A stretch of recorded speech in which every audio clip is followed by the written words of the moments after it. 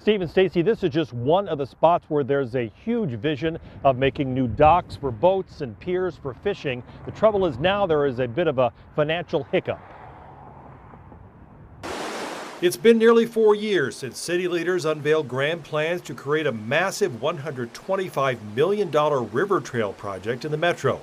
It includes 80 construction projects on 150 miles of area waterways.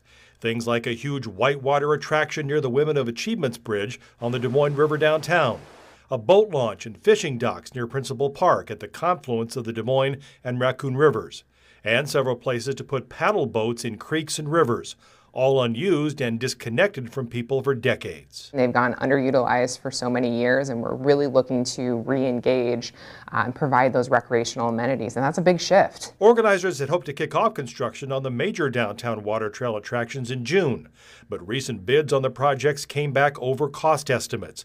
Now they must decide to either reconfigure plans or raise more money. They blame the new struggle with inflation. Fold in the fact, too, of the challenges with workforce shortage, inflation, supply chain issues. This is not an uncommon experience for a lot of construction projects that are out there right now. So instead of June, it looks like they may want to wait till September to start building some of these projects. They have to spend this money by 2026. We're live downtown. Todd Magel, KCCI 8 News, Iowa's news leader.